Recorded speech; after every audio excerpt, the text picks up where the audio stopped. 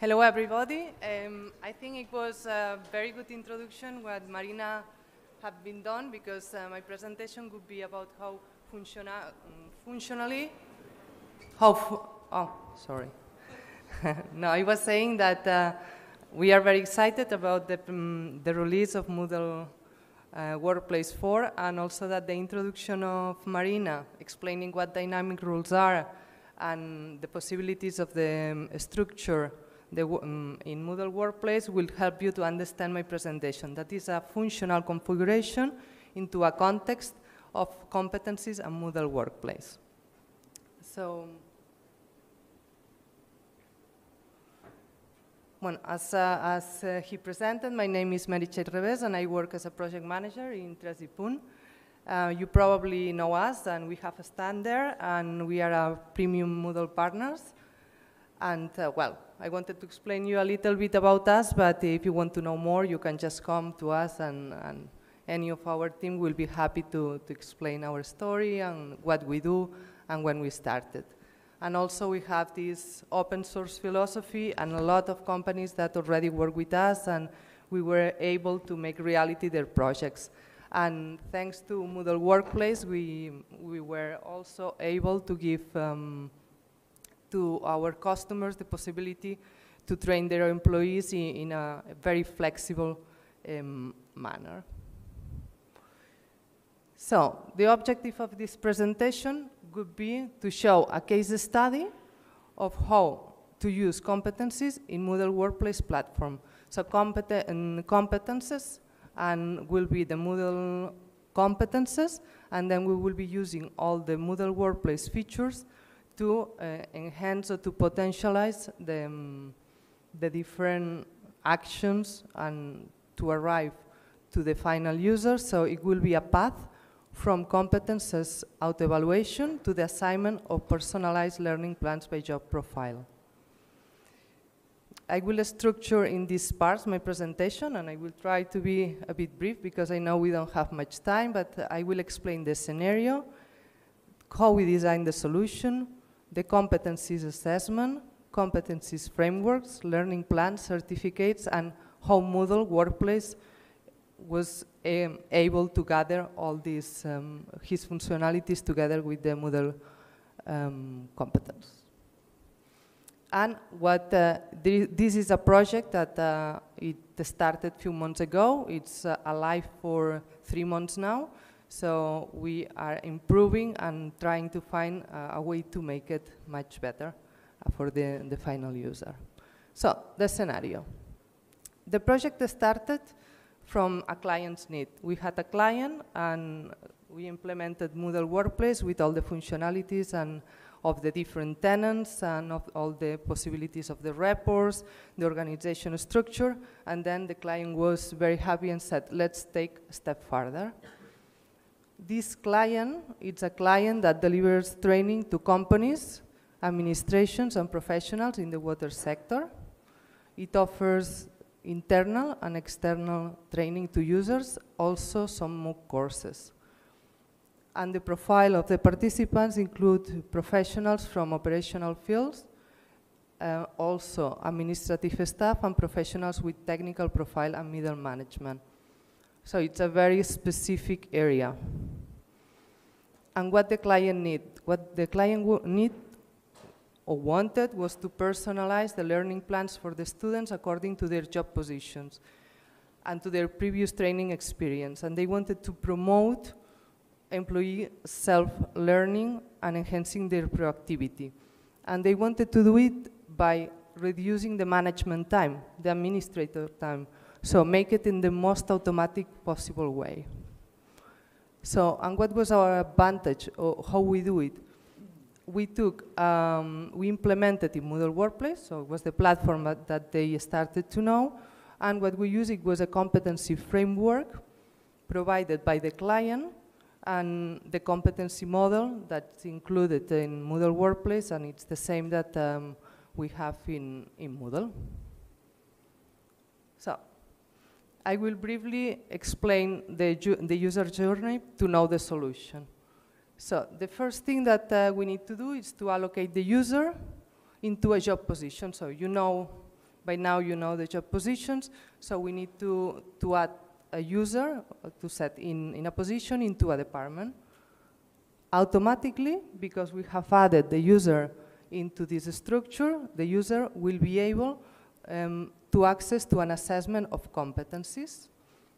Upon the completion of the assessment of competencies, the user will be enrolled into programs, which is a set of courses, as you have seen in the previous presentation, and also into courses. So these courses would be the courses that are the ones that he didn't pass, or they were not evaluated positively in the assessment.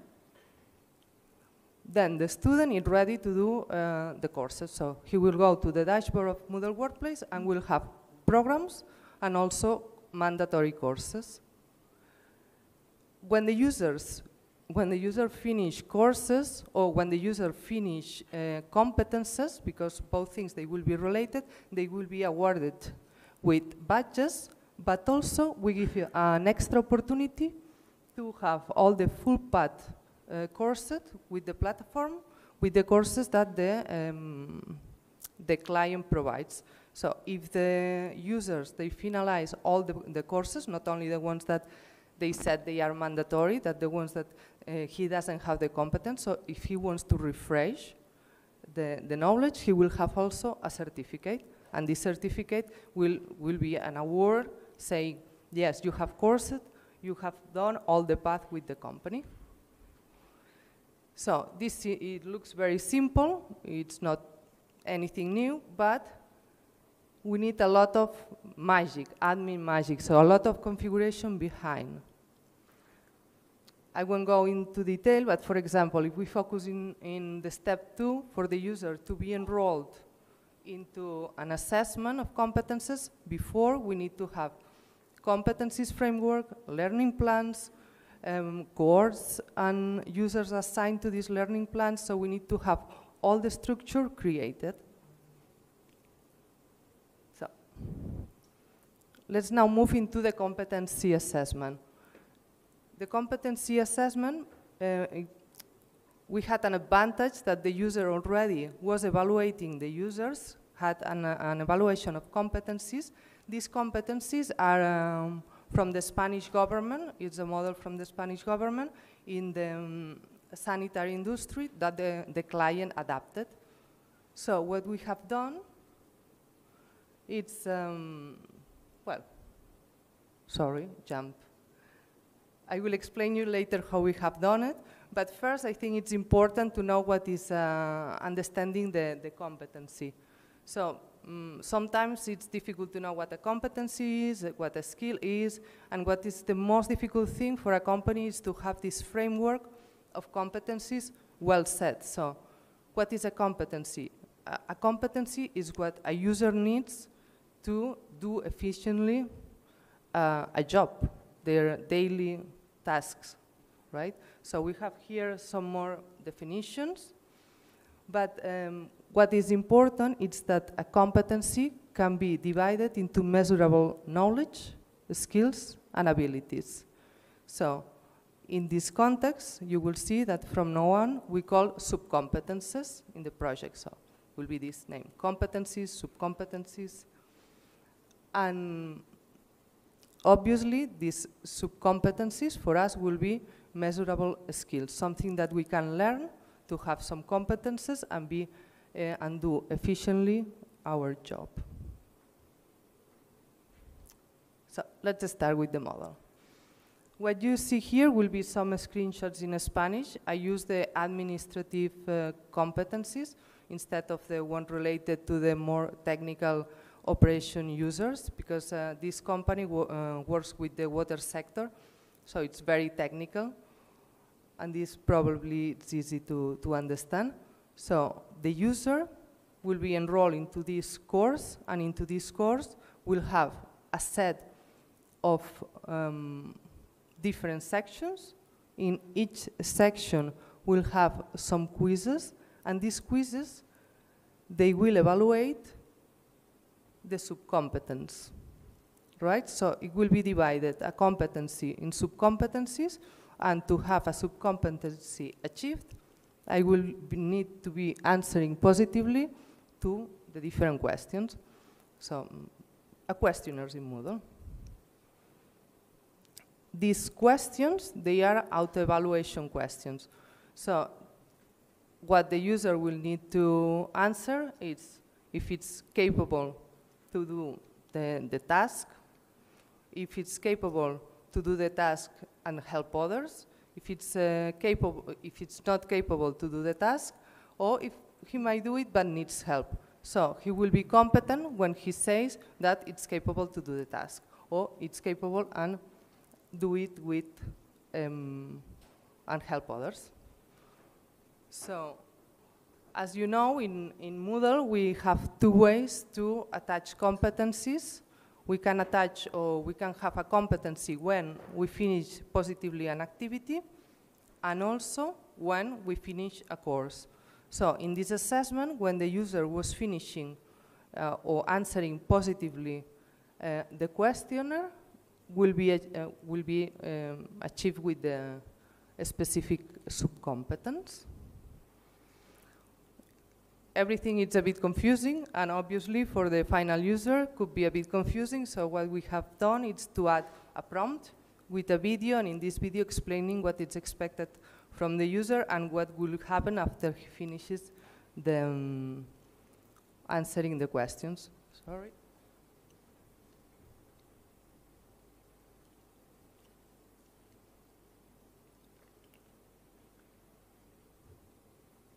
As you can see, it's nothing new, it's nothing amazing. So what we are doing is just taking the functionalities of Moodle and Moodle Workplace and starting to build this ecosystem that works by itself.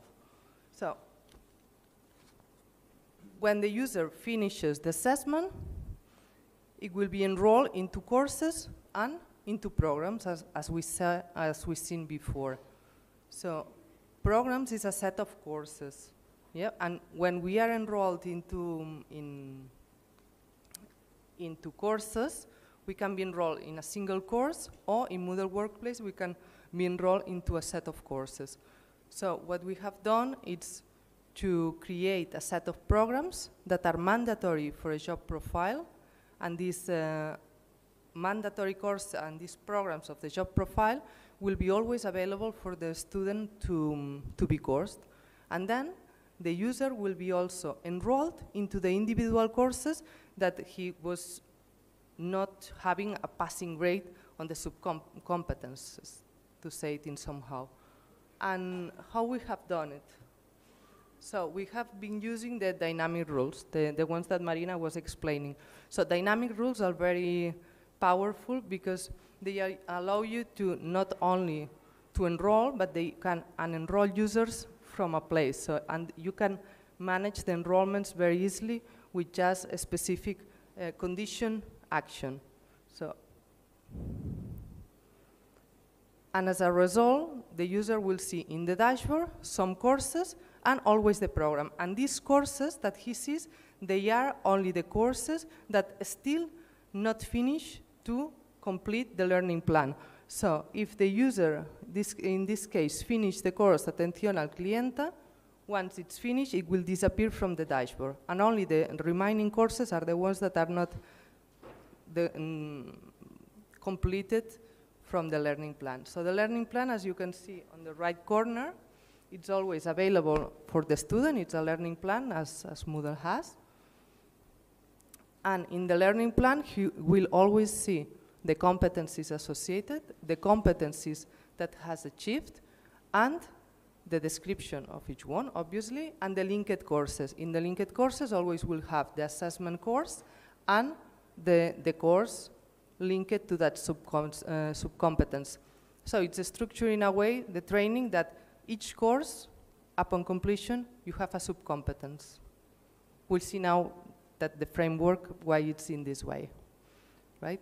And these are some condition actions, so dynamic rules that they allow this process. So I won't go into detail.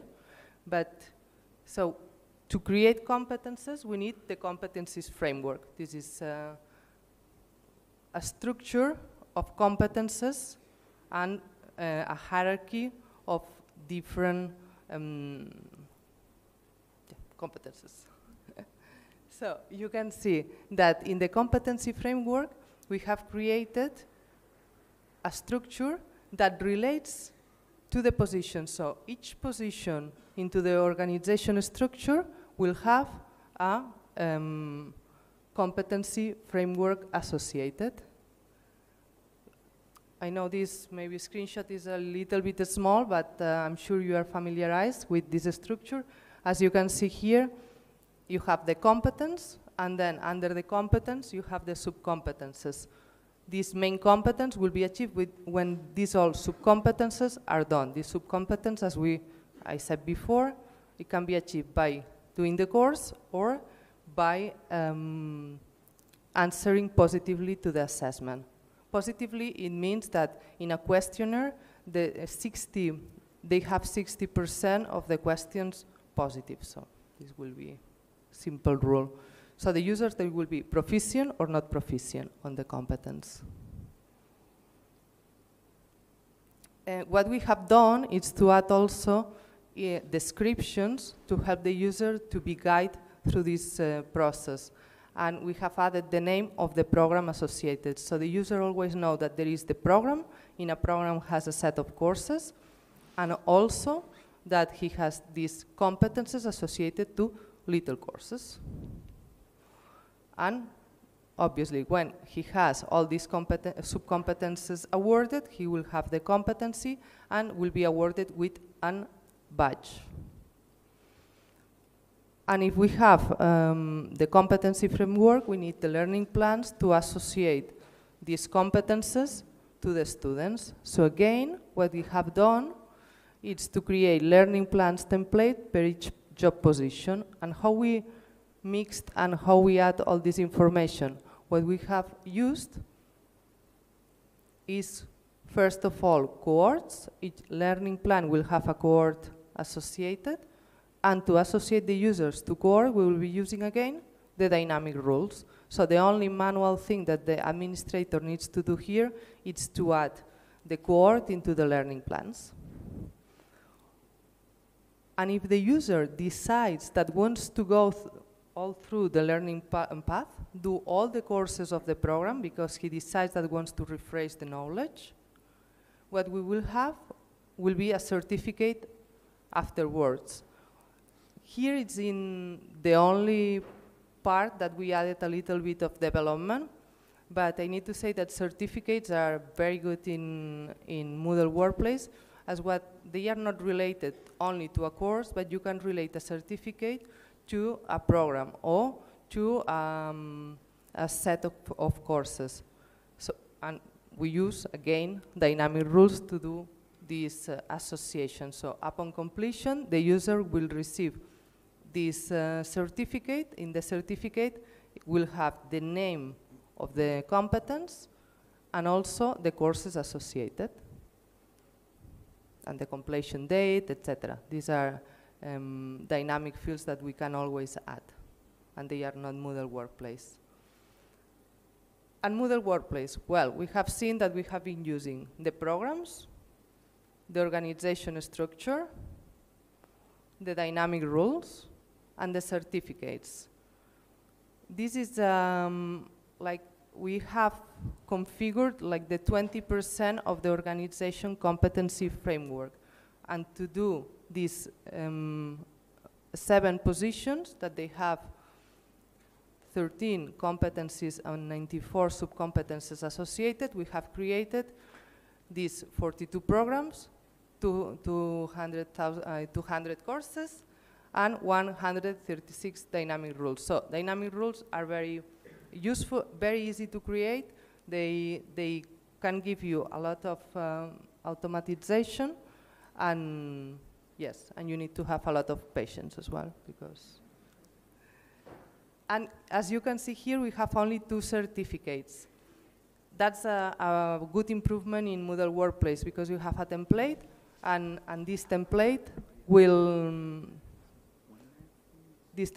help to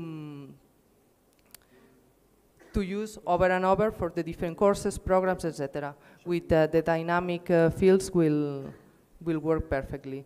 So and what we are working on and what we think we can add value. And now here it will come the development, or maybe Moodle Workplace would like to improve some of the competencies assessment.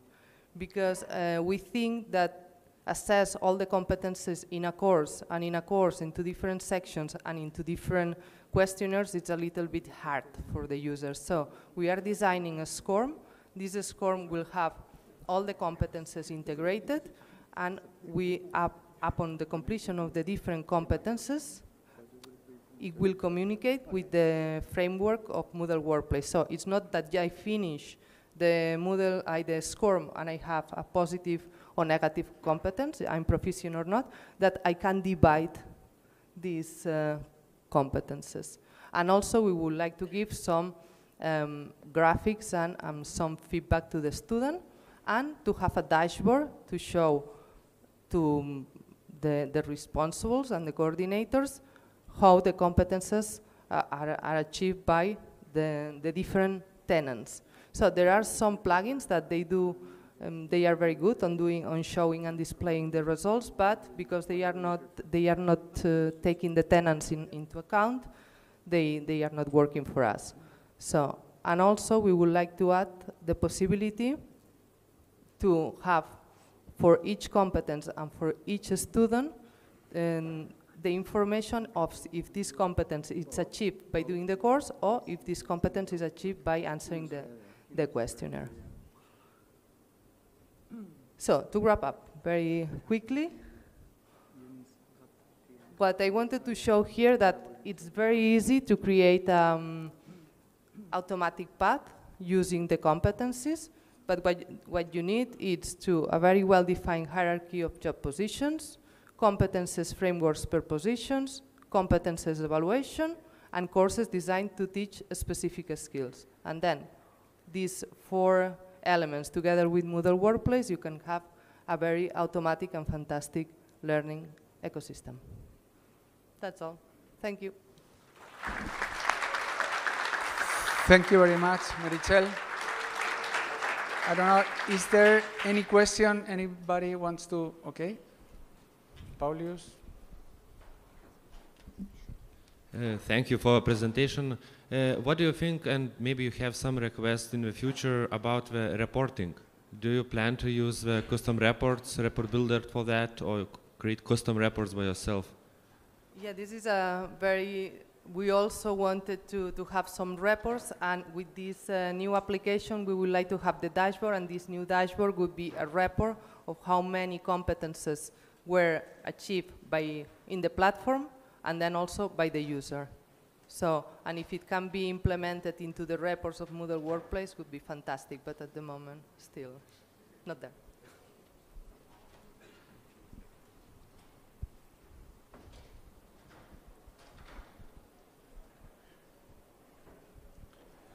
Yeah, I'm very impressed that you say it's very easy after creating 136 dynamic rules.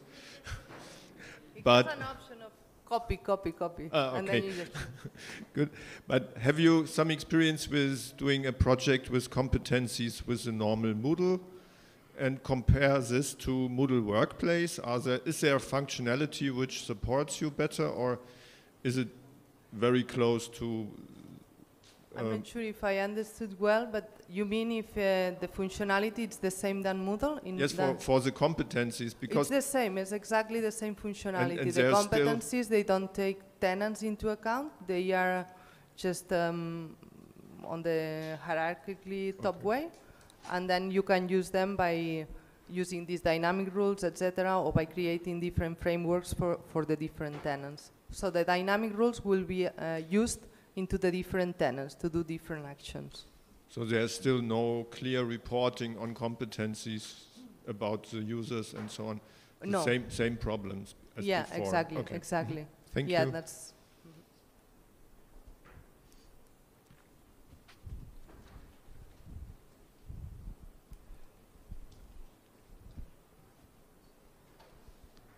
Hi there. That's very interesting. We really enjoyed the presentation. We just have a very quick question on how users were created and assigned to jobs, and how many users were they at the end? Well, they are around 2,000 users, and they were in two different ways assigned to the job positions. We have an integration, so with the CRM, and you can do it also with a CVS file. In the same way that you upload in Moodle, you can upload in Moodle Workplace.